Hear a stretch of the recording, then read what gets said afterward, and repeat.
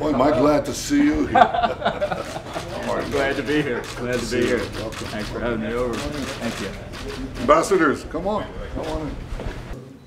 Why not?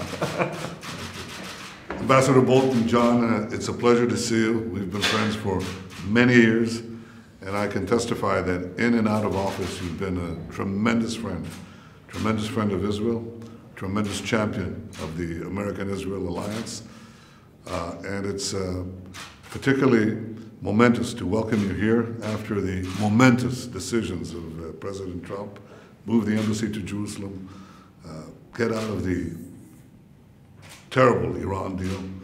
And I look forward to discussing with you a whole array of topics, but the most important one is how to continue to roll back Iran's aggression in the region and to make sure that they never have a nuclear weapon. There are many other things, but I think this is a good starting point, so welcome. Well, it's a great honor for me to be here. It's great to see you again and talk about the U.S.-Israel relationship. It's been an exciting year and a half in the Trump administration with some of the things you've mentioned, but obviously we've got great challenges for Israel, for the United States, for the whole world. And the Iran nuclear weapons program and ballistic missile programs are right at the top of the list. So I'm delighted to be here and look forward to our discussions. Thank you. Let's have dinner That's good. and talk. Thank you.